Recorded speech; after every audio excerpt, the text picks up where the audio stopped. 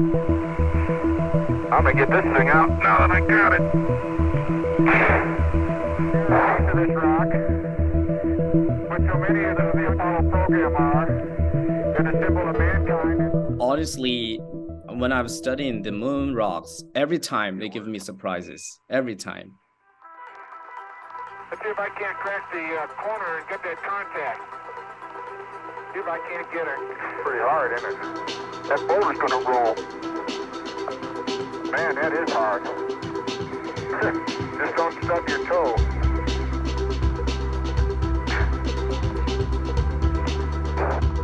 We use the atom probe, which is a very new technique used in the semiconductor industry in the past. We introduced the technique to the geology recently. Basically, we counted the atom position one by one to see where they are.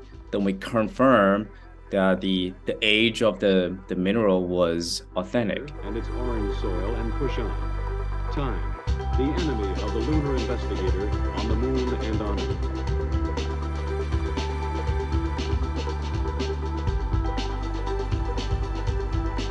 Moon has a very stable environment.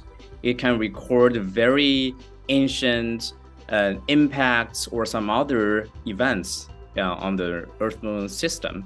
Then in this way, we can know what happened on Earth because everything on Earth was wiped out by geological processes, by weathering, tectonics, by cycling of rocks. The moon is much stabler, so it's a key recorder of a lot of events that were not recorded on Earth. So knowing the crystallization or the solidification of the lunar surface, we are able to know a lot of things about our own home, Earth.